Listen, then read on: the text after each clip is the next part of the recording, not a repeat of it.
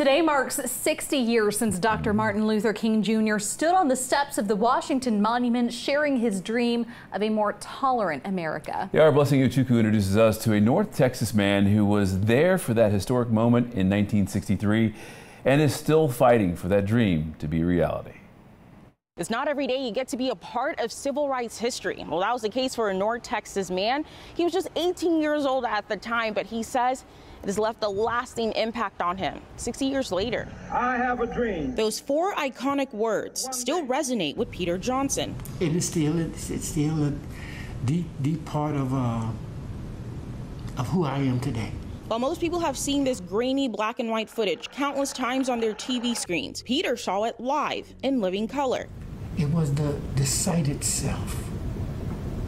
For an 18-year-old boy growing up in the South, to climb up in that tree when the police told us how big it was, it is a vision embedded in my sight, that I'll never forget that sight. Everybody hugging everybody. A lot of tears. By the time King finished his speech, everybody was on their feet, tears in everybody's eyes. And when King said, "Go back to the South,"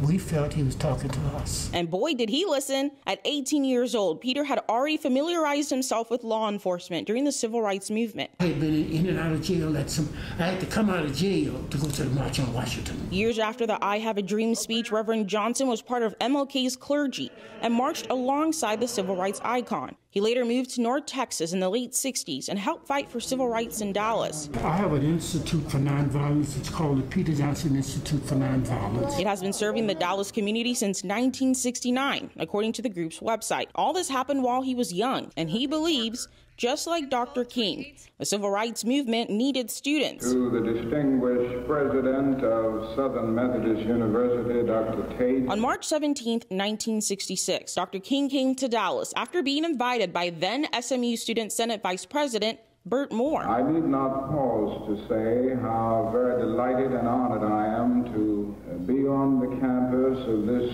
great institution of learning. The school says Moore was part of the group of 50 SMU students who joined Dr. King on the Selma to Montgomery Civil Rights March in 1965. All of these young men that was around Martin King, we were all students.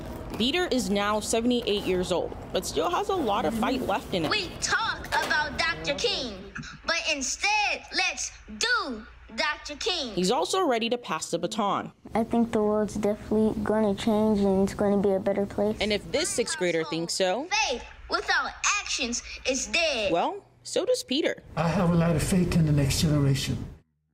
Thanks for watching our YouTube channel. For more refreshing stories about your community, click the subscribe button over here.